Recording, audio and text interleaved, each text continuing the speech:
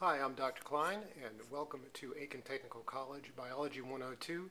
Today we're going to discuss the morphology of the eubacteria, which are the true bacteria. And the bacteria come in three distinct shapes. One, a coccus, which is spherical, or round. A spirillum, which is curved, and if it's very thin, it's called a spirochete. And three, a bacillus, which is rod-shaped, sort of look like little cigars.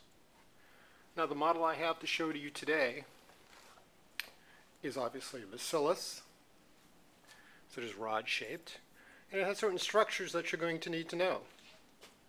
These short little projections are called cilia, and these would normally be covering the whole cell.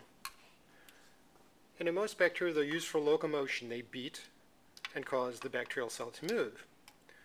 In certain pathogenic or disease-causing bacteria, they help the bacterial cell adhere to the host cells.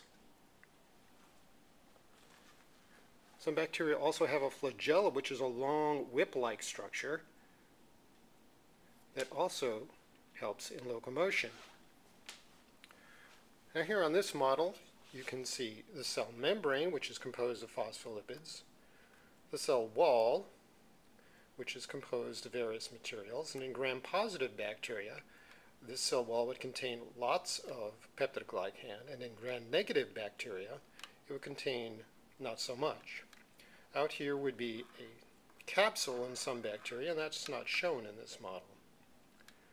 On the inside of the bacteria, we have the nucleoid region, which contains one chromosome of DNA.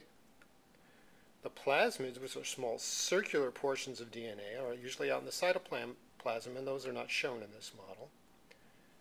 These blue and red dots represent ribosomes, which are the protein factories of the cell. And down there you can see a vesicle inside the bacterial cell.